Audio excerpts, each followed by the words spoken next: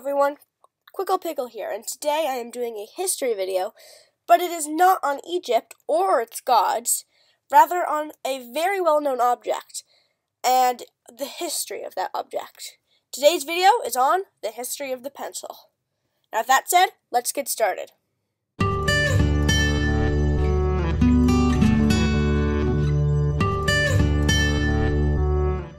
The first ever thing like a pencil was the Roman stylus. This was a long, thin metal rod made of the metal lead that the educated people of Rome could use to make faint but still readable marks. In 1564, a large deposit of a new type of carbon was discovered in Borrowdale, England. This new material made an even darker mark on paper. It was named graphite. But graphite is brittle, and when used as a stylus, broke after writing just a small amount.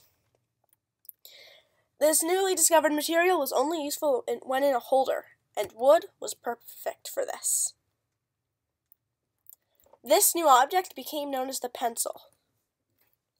In 1662, in Nuremberg, Germany, some companies began starting to mass-produce the pencil.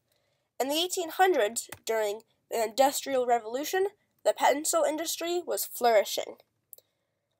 The United States depended on the pencils coming overseas. However, that all changed when the War of 1812 began.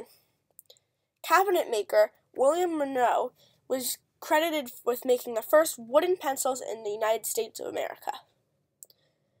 When the company now Dixon Ticonderoga and other companies started making pencils, began to really become popular.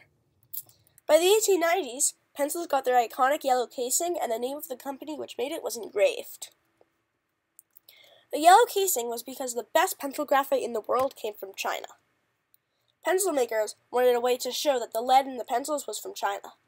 Yellow was associated with regalness, so yellow became the indication for Chinese lead. However, now almost all pencils in the world have a yellow casing, whether Chinese lead or not. Thanks for watching. Please like this video because it will really help out. Please subscribe to my YouTube channel because, as you can see, we're almost to 50 subscribers.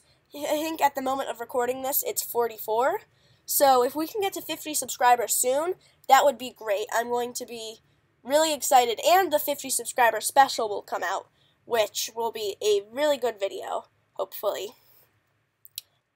If you click the video on the right, you'll find a video that YouTube thinks is perfect for you and still on my channel.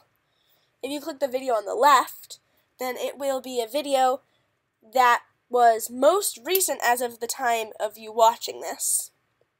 I hope you enjoyed this video. See you next time on Quickle Pickle. Goodbye!